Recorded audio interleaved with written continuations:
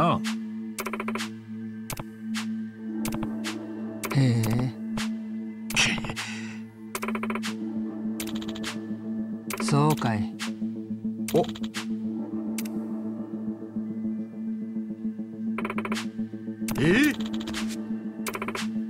あの。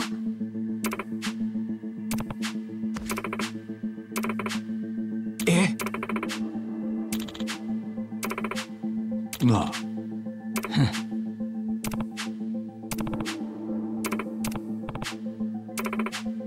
ああ。一番。あ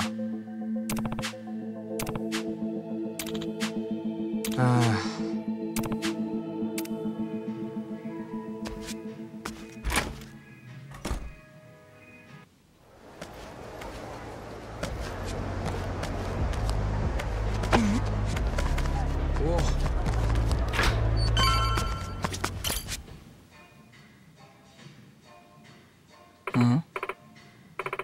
ああ。は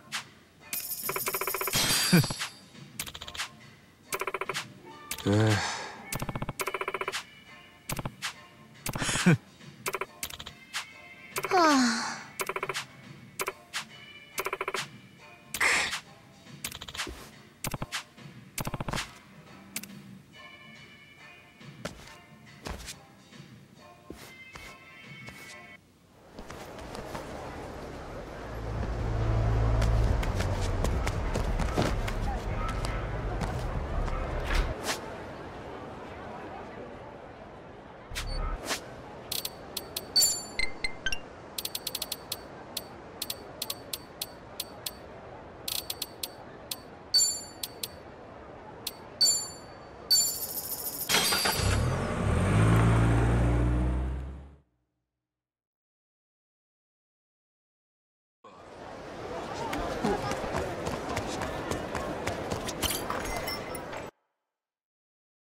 この間テレビで見たんだけどさ、人間って一生で23時間しか笑わないんだって。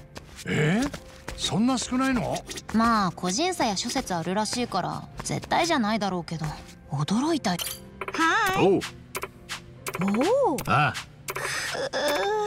オッケー。あバイバイ。なんつうか勉強するってのは結構楽しいもんかもしれねえな。どうした急に。いらっしゃい。一番、なんか最近ちょっと雰囲気変わった？そうかな。なんだかちょっとおしゃれになった気がするよ。ようやく春日も俺と同じステージに登ってきたか。足立さんは大して変わってない気もするけど。こっちの人はみんな洒落てるから影響されたのかもな。じゃあこれからもナイスミドルないい男目指して精進していくか。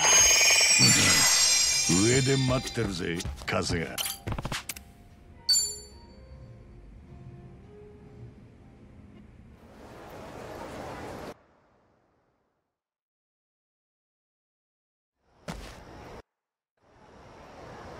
おい。ん？ごめん。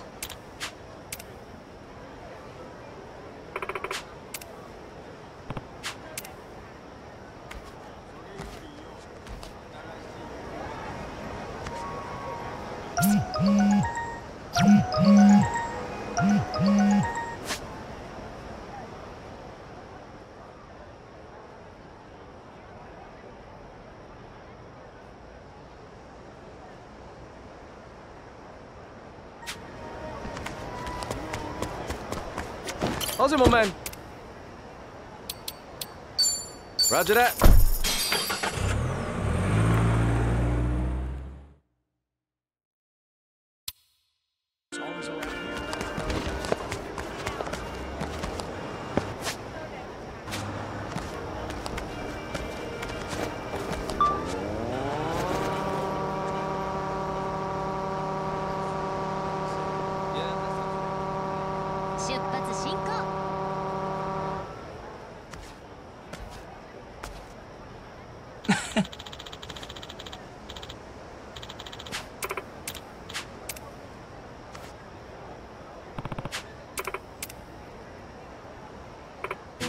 げん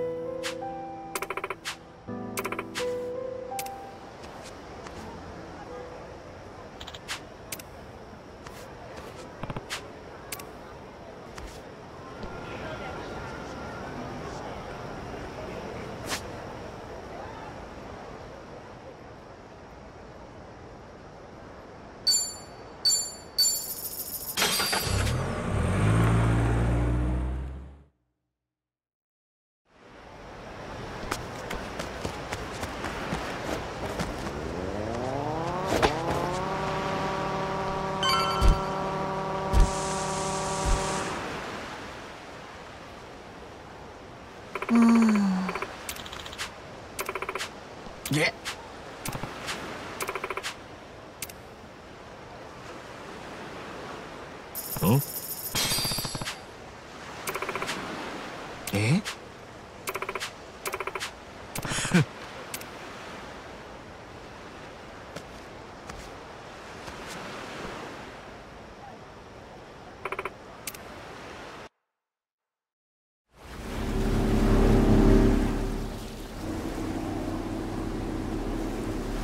なあおばちゃん、どこまで行くんだい。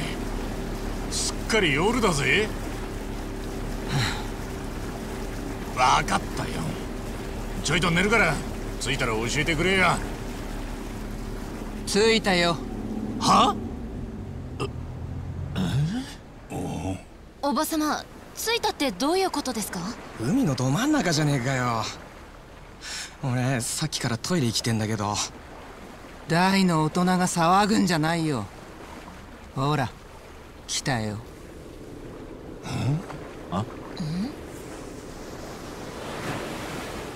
クルーザーか。こっちへ来るぞ。あんたおう。今世界で信用できるのはあんたたちだけだ。だからここへ連れてきた。これは私にとっても賭けだ。よくわかんねえが、その賭けはきっと勝つぜ。任せとけ。そうかい。おい、いい加減どういうことか教えろよ。木を隠すなら森の中。けどハワイじゃ大事なものは海に隠すに限るんだよ。まさか。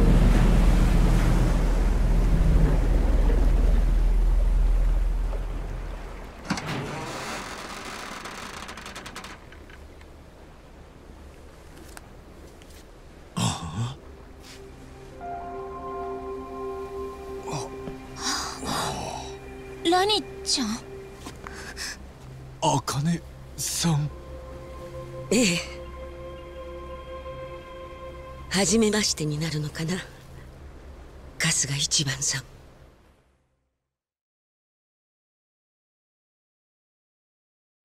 ん。なるほどな。海の上が隠れ家だったか。ブライスが血眼で街中探したって見つからねえわけだ。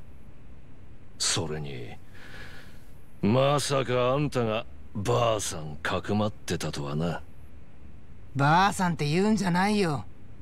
この人にはパレカナのボランティアで随分と世話になってた。話すと長くなるから事の経緯は後で本人から聞いとくれ。でこのガキがブライスの本当のお目当てか？ほらご挨拶しましょう。はじめまして、ラニと言います。俺は春日ってんだ。春日一番だ。よろしくなラニちゃんよ。よろしくお願いします。それにあなたが茜さんですね。ええ。改めまして岸田茜と言います。私とこの子のために随分と危険な目に遭わせてしまってごめんなさい。ええ、俺らが勝手にやったことですから。どうかお気になさらず。それに春日のお母様だってんなら嫌でも協力させてもらいますよ。こいつとはそれなりの付き合いになりますんで。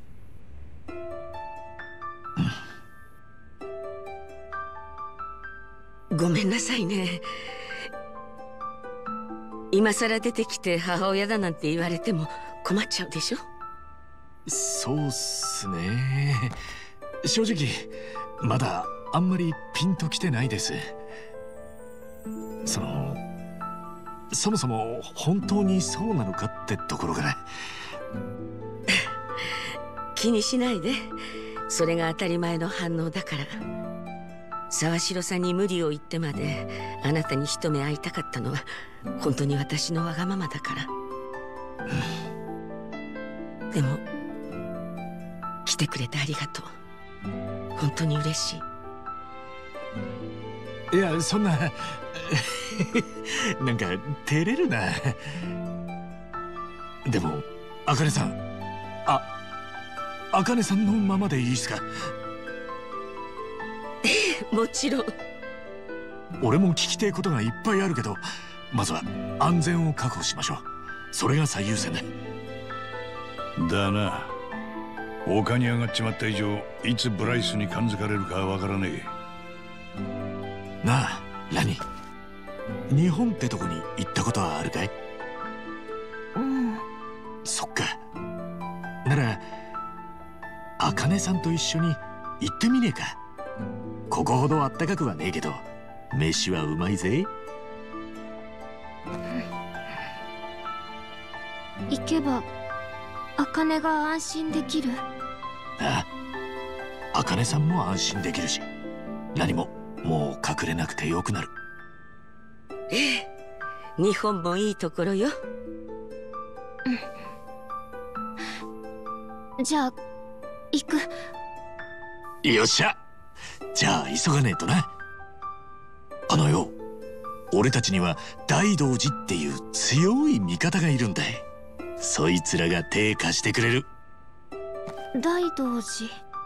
ああ、そいつらなら茜さんもラニも日本へひとっ飛びだい。任せてもらえますか、茜さん。もちろん。私もキヨさんももう隠れ続けるのが厳しいと思ってたの。どうかよろしくお願いします。キヨさん？私だよ。おーっと、素敵なお名前だったんですね。もっと早く伺っておけばよかった。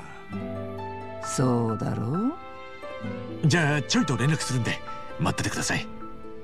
花輪だな。ああ、ハワイを脱出する方法を用意してもらえねえか話してみる。こればかりは大道寺一派の力を借りねえとな。千歳、どうかしたか？いや別に何でもない。ああ、そういうことだ。今から二人をそっちに連れてく。花輪んとこまでの足がいる。車出してもらえねえか？脱出のめどがつくまでは大道寺のセーフハウスで茜さんたちをかくまうのが良さそうだ。防弾仕様のごついの貸してやるよ。ドライバーもプロ並みのがいる。わしんことですわ。言ってなかったですが、昔は銀行強盗の逃がし屋もやっとったぐらいで。言ってなかったが、こっちは元刑事だ。それは。なら、今なお互い、もう済んだ話っちゅうことにしときましょうや。お主も悪よの。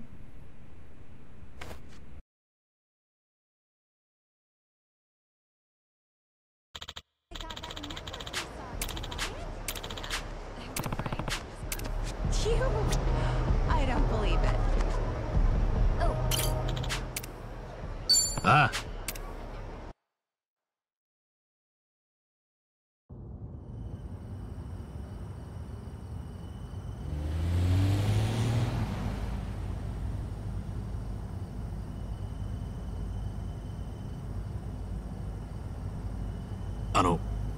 茜さん、今のうちに聞かせてもらえますか？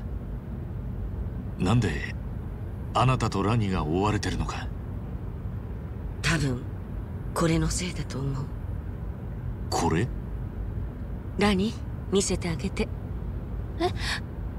大丈夫。春日さんたちはラニを守ってくれる。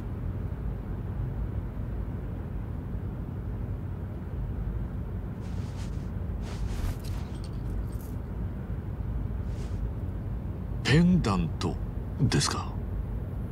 これパレカナのマークですよね。ええ。なんか見たことあるな。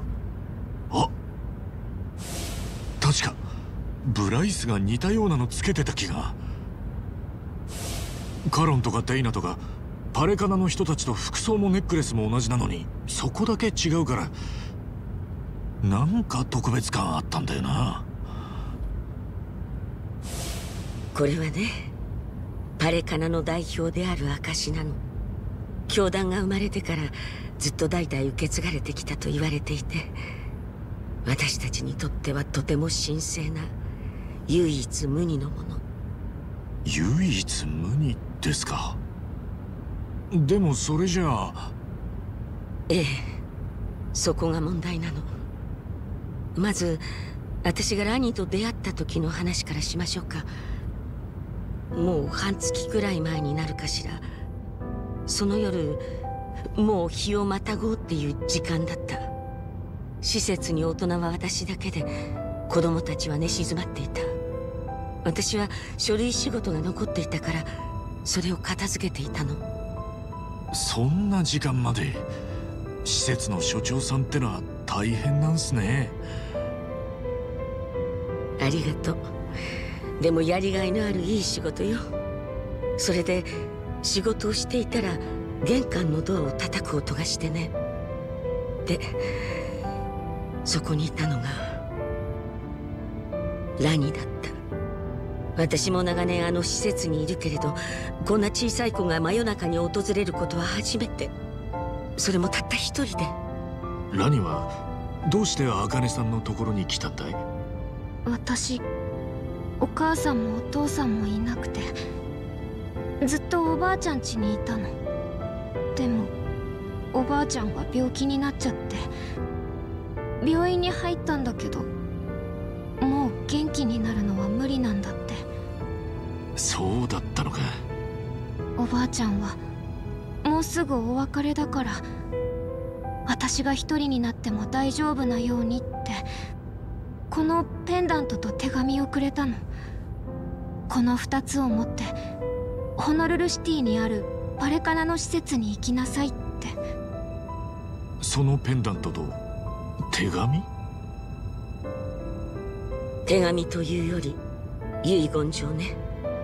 それもラニのおばあ様のものではなくて、今から70年以上前、当時のパレカナの代表が書いた遺言状。話が入り組んできたな。どういうことです、茜さん？遺言状にはこう書かれていた。もし自分の死後パレカナ代表にプライス・フェアチャイルドが就任した場合、不正な経緯があったものとみなし、これを認めない。正当な代表はミリラニ家の者から教団幹部の投票制で選出することとする。選出された者に対し代表の証としてこの紋章を託す。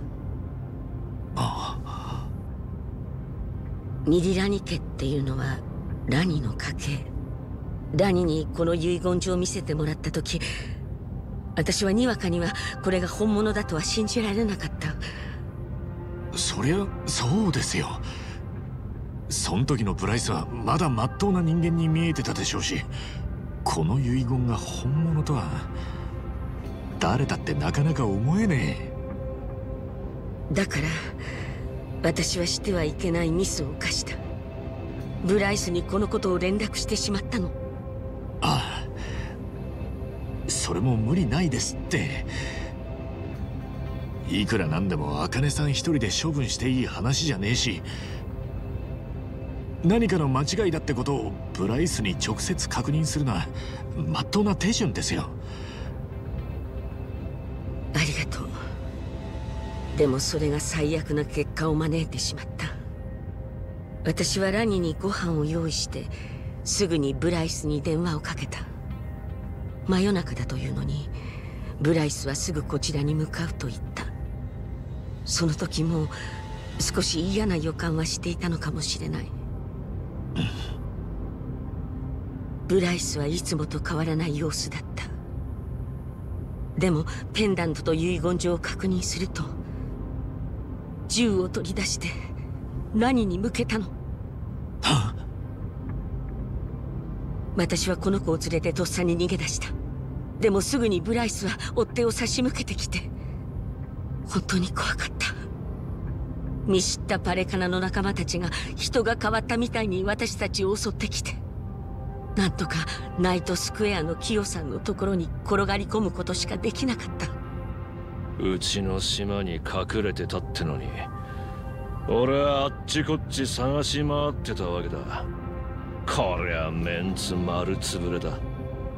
そうでもねえ。あんたがブライスと組んでねえからナイトスクエアが比較的手薄だったんだよ。あれ？じゃあデイナたちが言ってた茜さんの書き置きってのは？筆跡の偽造屋なんて奴の手駒に当然抱えてんだろう。だよな。それに事件性なしって結論出した警察もブライスの身内かもな。それにしてもブライスの態度が遺言状が本物だってことを証明しちまったってわけかい。あいつ一人で来たんすか？ええ。部下にも知られたくなかったか。ハワイ中のギャングを総動員してることといい、あいつ相当必死みたいだな。でも茜さん、遺言状の内容が本当だってんなら不正な経緯ってのは何なんですかね？当時のパレカナ代表は夫婦で強盗に遭って亡くなったと聞いてた。ブライスは生前代表からペンダントを託されていたから次期代表に就任したって。もしそれが不正な経緯というのなら、強盗はブライスの仕業ってことになるか。遺書の内容からして当時の代表はブライスのうさんくささを見抜いてたんだな。ってことはこっちのペンダントが本物でブライスが持ってるのはおそらく偽造品。当時の代表がブライスに奪われることを恐れてすり替えておいたのかもしれない。多分その線で間違いないでしょうね。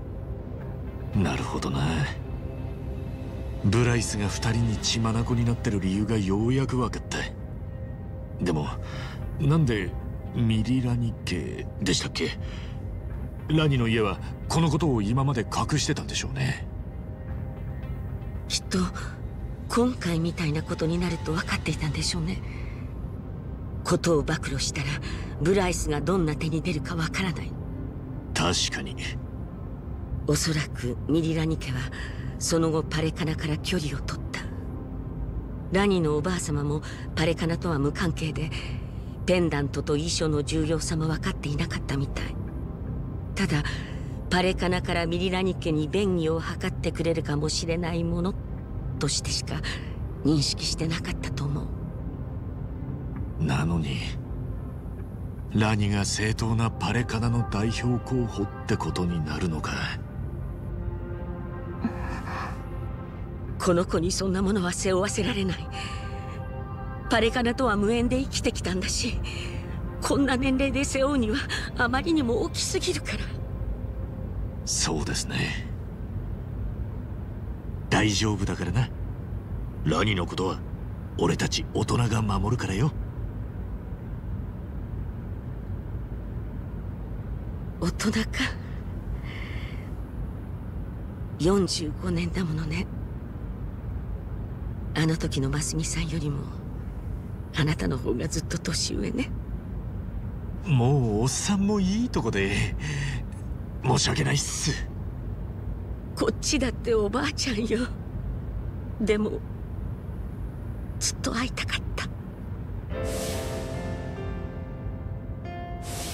でも抱っこするにはちょっと大きすぎるかしらね。腰やっちゃいますね。俺にとって茜さんは母ちゃんっていうよりおやっさんの惚れた人なんすよね。産んだばかりの赤ん坊を抱えて走り回って命がけで守りきった強え人、ずっとすげえと思ってました。急に命を狙われることになって必死に逃げてただけよ。あなたをロッカーに隠した時はもうほとんど自分のことを諦めてた。でも茜さんは今も同じことをしてますよ。あの時と同じ。そうかもしれない。懲りない人間なのね、私。いえ、昔親さんが言ってました。こいつとなら所帯持ってもいいと思った人は一人だけだって。まだお会いしてそんなですけど、すげえわかります。ありがとうね。すごく嬉しい。時間じゃねえぞ。もちろん命に代えても無事に送り届けますき。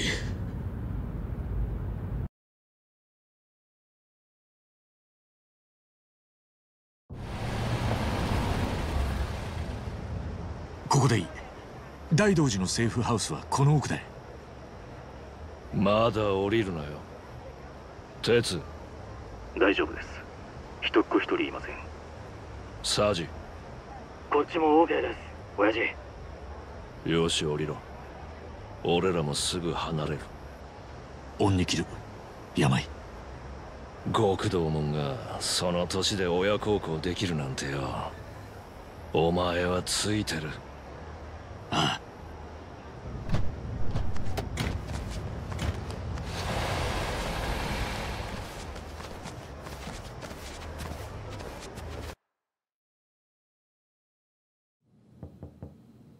俺だ。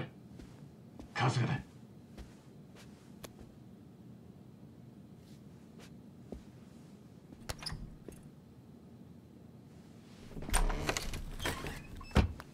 専用機は手配できました。部下たちで発進準備中です。30分したらここを出ます。それまで少しだけ休めますよ。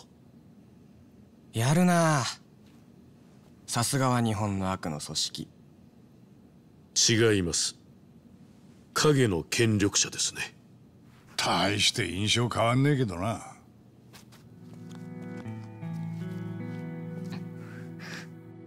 ようこそ。よくご無事で。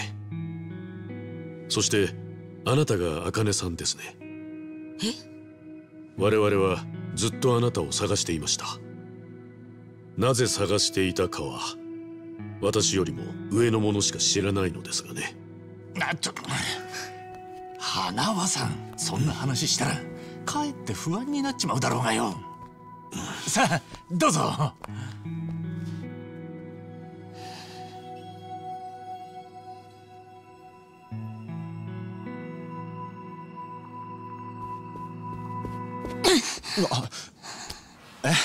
何ですか千歳さん。今誰かに電話しようとしてなかった？してませんけど。なんだよ、どうしたんだじいちゃん。本当ですよ。急にどうしたって言うんですか千歳さん。スマホ返してもらえますか？千歳さん。じいちゃん。この人はね、一番外にいる仲間に連絡する気なんだよ。茜さんとラニを見つけたって。は？ごめんね、みんな。私はずっとこいつに脅されて逆らえずにいたの。ダメだ。なんか全然わからねえよ。ちーちゃんがエイちゃんに脅されてるって何をだ。よくわからないのは私もです。千歳さんはこの間会ったばかりの人だし。おい、何すんだい。この人の足はちゃんと動く。車椅子なんて必要ない。一番には昔車椅子の友達がいたんだよね。荒川雅人っていう。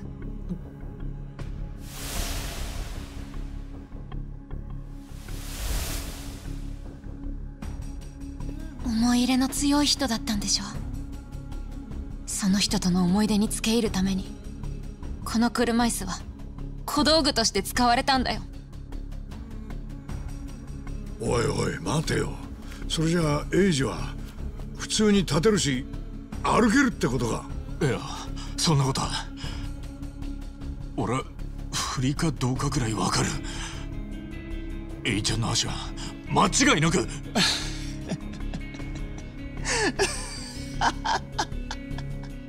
イちゃ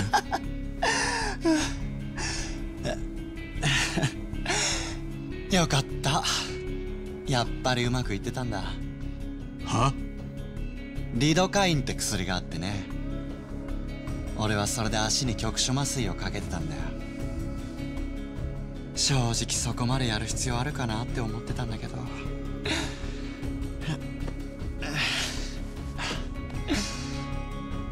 どうやら海老名さんの言う通りだったな。海老名？そりゃ清流会の海老名のことか。そうそう。お前は誰だ？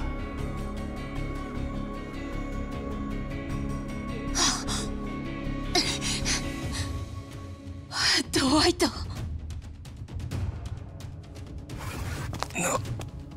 全部バレた。この場所も茜さんとラニがここにいることも。残念だよ富士宮千歳。お前はやっぱり俺たちを裏切ってたんだ。それが何を意味するか前に忠告したはずなんだけど。エイちゃん、お前。一番、ここはもうダメ。すぐに逃げないと。てめえらなんだお前ら。何？あかねさん、何？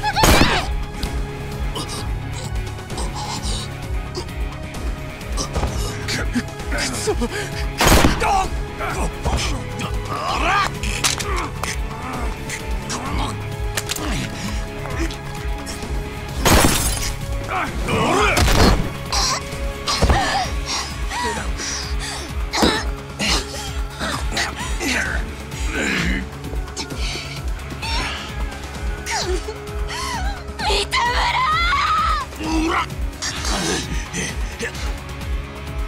ボンボヤーシュ。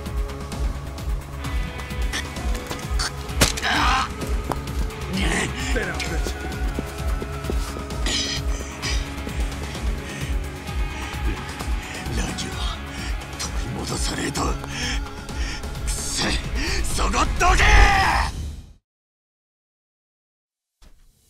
準備はできてるぜ。よーし。ビビってんのか？次は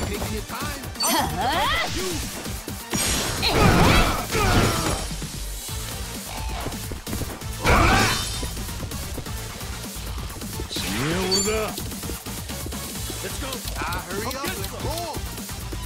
黙らせてやる。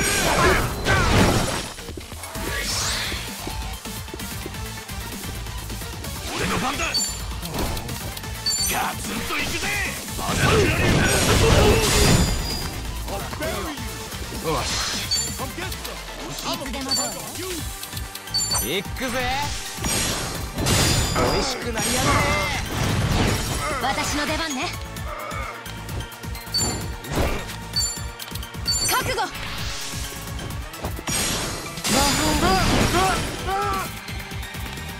調子が出てきたな。ずりゃこれでどうだ。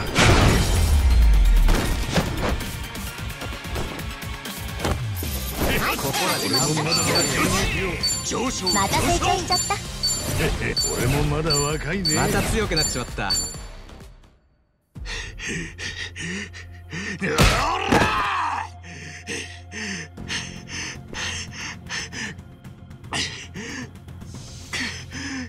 くそ。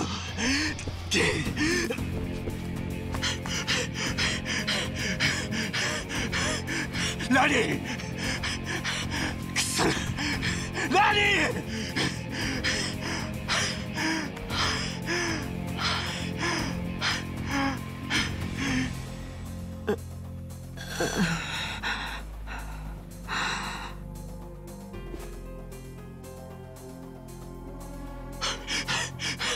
みんな大丈夫か？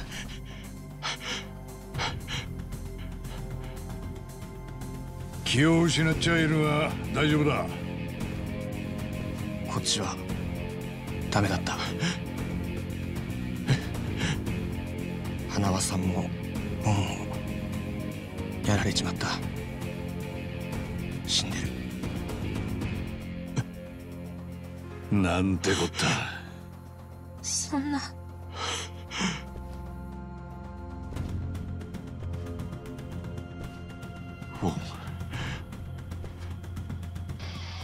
花輪さん。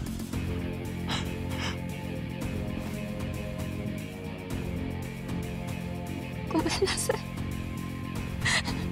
ごめんなさい。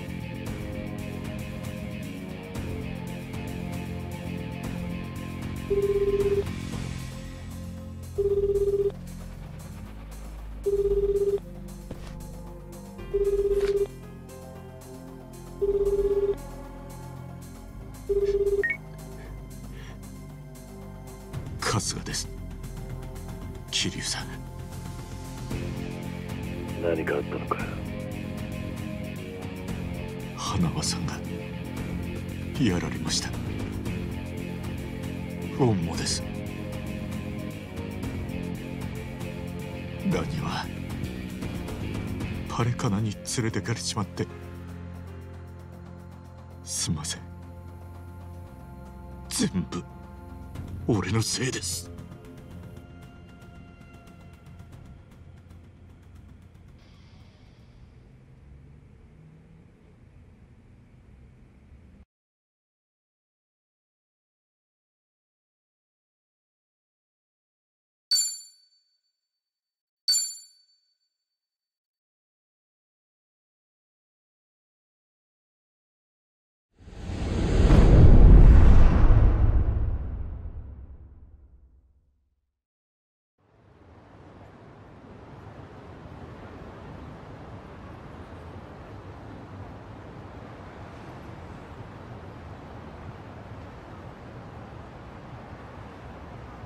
エイジがセーフハウスの情報をドワイトに流していた。それに清流会のエビナと通じているようなことも言っていた。合っているか？はい。ドワイトと通じてるってことはその上のブライスともつながってるだろう。つまりはエイジ、パレカナのブライス、清流会のエビナ。こいつら全部がグルだったってことか。こんなことになっちまって全部俺の責任です。ヘイちゃんがまさか。相手はお前と荒川雅人とのつながりまで把握して車椅子を偽装していた。そこまで周到に張られた罠は見抜けるもんじゃねえ。だから自分を責めるな。けど花輪さんとウォンを死なせちまって、茜さんにも怪我をさせて、ラニは連中にさらわれちまった。ああ、事態は最悪だ。それは受け入れないといけねえ。だけどな、春日。なら、なおのこと顔を上げろ。俺たちみたいなのはずっとそうやって生きてきたろ。千歳、俺はまだ話が飲み込めてね。お前がエイジに脅されていたってのはどういうことだ？ごめんなさい。あまりゆっくり話している時間はないんです。警察ももうすぐ来るだろうし、ここを離れないと。でもこれだけは桐生さんにも一番にも今言わないと。ちいちゃん、タタラチャンネルあるよね。でっち上げの告発で一番たちの生活をめちゃくちゃにして桐生さんの素性を暴露した。それがどうかしたのか？あのチャンネルで喋ってる VTuber タタラヒソカ、あれは私なの。なんだって？こういうこと。はいどうも、タタラチャンネルです。今日もすごいタレコミが入ってましたよ。なんとハワイで堂島の竜を発見。その声はちいちゃんがタタラ。そう、エイジがスクープのネタと台本を用意して、私がタタラヒソカとしてそれを発信する。それが今のタタラチャンネルなの。信じないわけにはいかないようだな。だがそんなところにもエイジが噛んでいたとは。桐生さんの言った通り、エイジと海老名はつながっています。エイジは海老名の指示で動いているんです。そして海老名はパレカナとゴミ処理のビジネスでつながってる。そのことは海老名から直接聞いた。話はつながったな。あいつらはラニと一緒にいる茜さんを見つけたかった。彼女をおびき出すために一番をハワイへ行かせるように仕向けた。その監視のためにエイジは飛行機で一芝居打って一番と関わりを作った。私がみんなと一緒になったのも。ちいちゃん、改めてブライス、海老名、エイジがグルだったのは間違いなさそうだな。それに沢城、頭も。ああ、海老名とタタラチャンネルに出て俺の素性を暴露した。そうだぜ一番。こっちも散々な目に遭わされてんだ。いや、ちょっと待ってくれ。そいつはなんかおかしい。何がだ？うまく言えねえんですけど、頭が茜さんを危険にさらすような真似するのかなって。はあ？あいつは何だってやるだろう。裏切りといや沢城城ってくらいの筋金入りじゃねえか。そもそも昔は荒川にバレねえように茜さんを殺そうとしたんじゃなかったか？その時の動機は自分の子だった若を、青木亮を守ることだ。けど今頭に残されてんのは荒川のおやっさんへの義理だけだ。だからやってもいねえ殺しで無所にも入ってたんだろ。今の頭がおやっさんの愛した人を罠にはめたりしねえ。そうか。一番早く、ここはもう行かないと。桐生さん、頭は俺にハワイへ行くように言った時頭を下げてきたんです。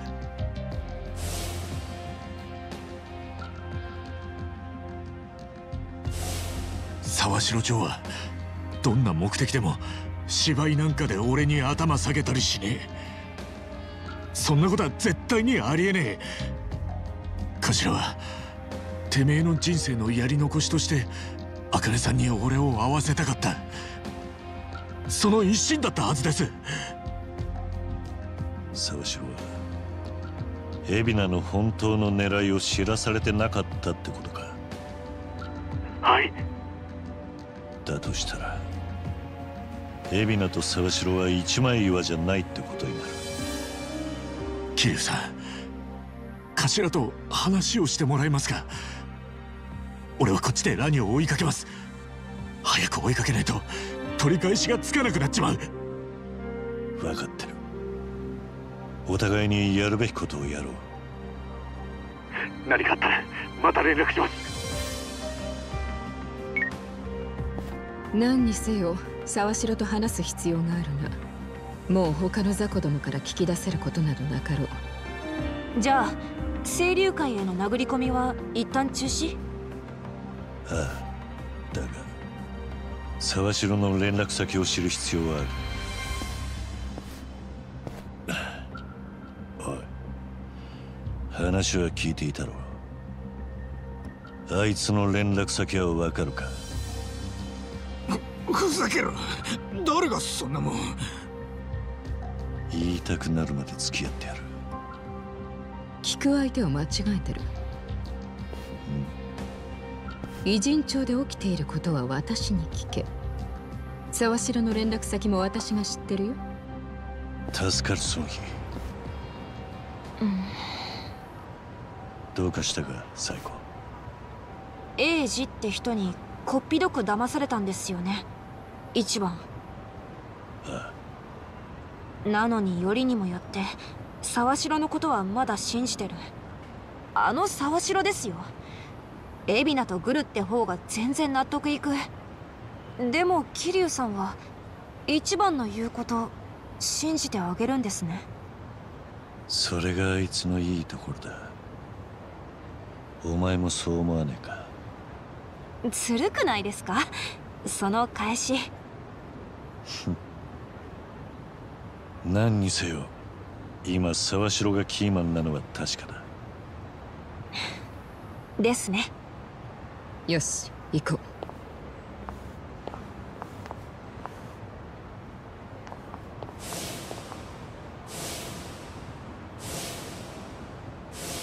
そう、最悪の時こそ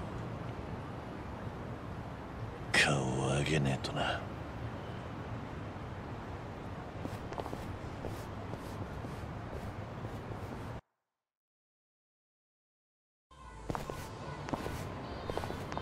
桐生さん。おう。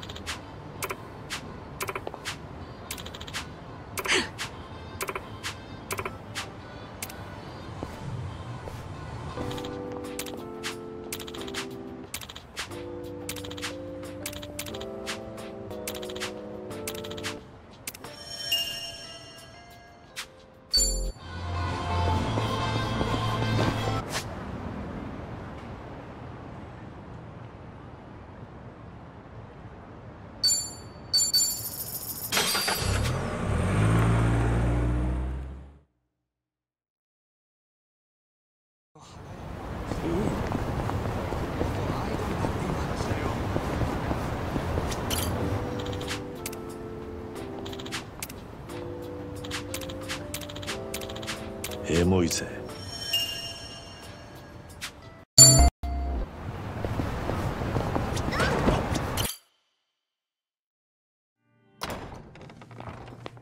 もうついていたか。さすが早いな。遅いよ。お超半純義。久しぶり。元気だった？ええ、お二人ともお変わりないようで。どうも鈴木太一さん。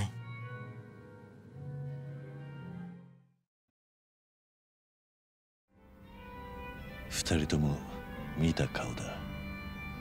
ハンピンリューマンの元総帥に、あんたにはおなじみのハン・ジュンギだ。孫妃から聞いて事情は心得ています。あなたに残された時間が少ないことも含めて。そうか。なら話は早い。あっちの二人は偉人町の探偵でね、町の動向を探るときにちょこちょこ仕事させてるんだ。今使用期間ってとこ。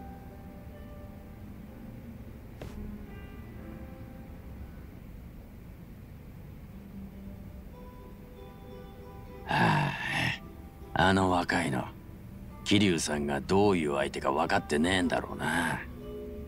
知らぬが仏だね。なるほど。沢城って男は相変わらず腹を見せないみたいだね。彼が海老名とどこまで深くつながっているかで清流会への切り込み方を考える必要がある。清流会は跡目だった高部が無所に行った頃からどんどん不透明な組織になっていきました。ですがここへ来て腑に落ちたことがあります。なんだいそりゃ。高部が警察に捕まったのは組員に拳銃を持たせていた容疑だったんですがね。どうやらそれは海老名のでっち上げと考えられそうです。何？組員内部からの情報提供が逮捕につながったと聞いています。もし海老名の目的が本当に極道の第二次大解散であれば高部を排除する必要はない。だから我々も海老名を密告の容疑者とは考えていなかった。しかし大解散が単なるお題目で海老名の狙いが清流会を牛耳ることなら高部を刺したのは海老名で決まりでしょう。初めは極道を大解散させるつもりが組に入って気が変わったってことか。もしくは初めから清流会を乗っ取る気で組に入ったか。わざわざ警察のエリート官僚まで辞めてな。何のために？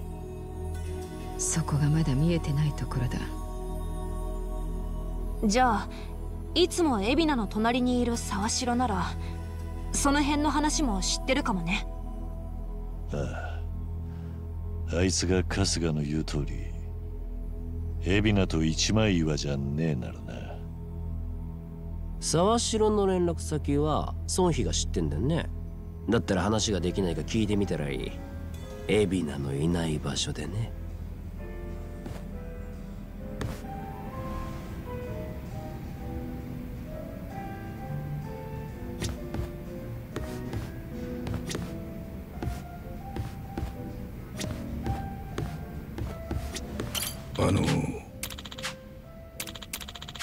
いえ。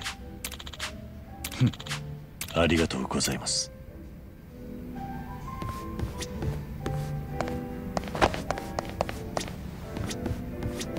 どうした？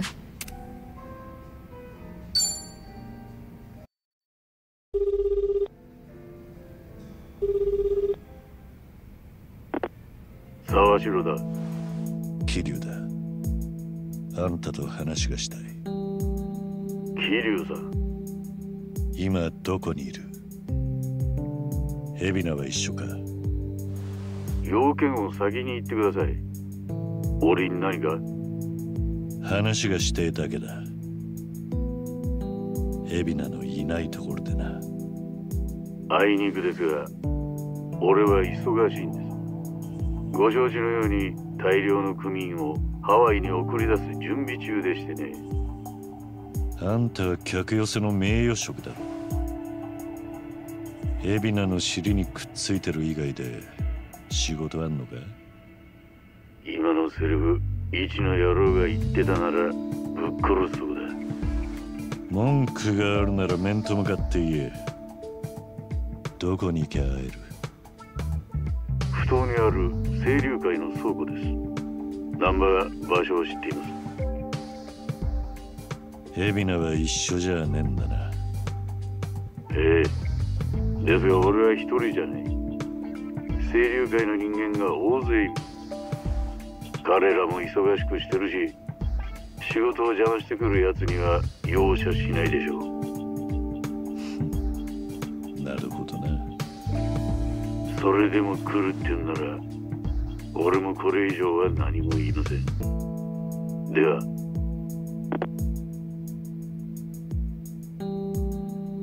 どう考えりゃいいんだ今の。沢城に会いに行ったら清流会の連中が襲ってくるってことか。うん、そうなるよね。私が思うに沢城は脈ありだがね。え？本気でこちらと会う気がないなら場所も言わないし、組員がいることも警告はしてこない。私には沢城から SOS が出てるようにさえ感じられた。ってことはやっぱり沢城は私たちの味方？おお、だったら早速倉庫に行こうぜ。だが一方で沢城が裏の裏を書いてくる可能性もある。つまり倉庫に行ったら大量の清流会組員はもちろん海老名も待ち構えてたりしてな。おお、じゃあどうやって嘘と本当を見極めりゃいいんだ。結局のとこ行ってみなきゃわからねえってことか。危険だけどやるしかないわね。ああ。オッケーなら俺も一緒に行くよ。え？何？ダメ？いや、もちろんありがたいが、いいのか。ソンヒもここんとこ楽しそうにやってたみたいだしね。いや、しかしお二人にそんな軽いフットワークで動かれると方々に示しが。そんなのお前が睨み聞かせりゃ問題ないじゃん。そうは思いませんけど。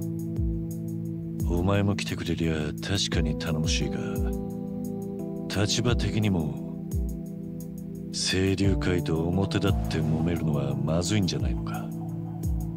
もう偉人町の平和は崩れ始めてるし、連中から始めたことだからね。売られた喧嘩なんだから文句言われる筋合いはないよ。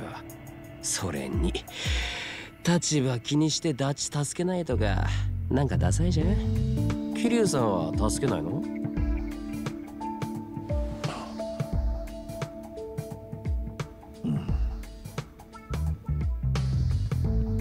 あれ？俺なんか変なこと言っちゃった？いや、変だったのは俺の方だ。そう、構わないか。ああ、まあ私は別に歓迎するなんて言わないがね。ツンデレの君にそこまで期待しちゃいないよ。よしってことでみんなまたよろしく頼むよ。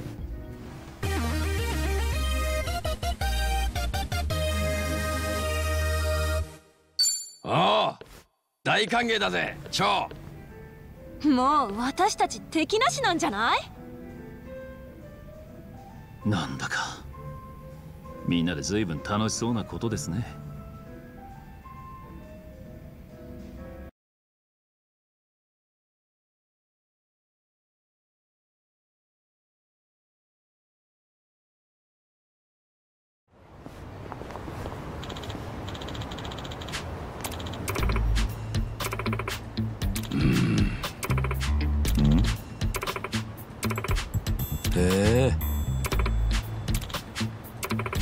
わかった。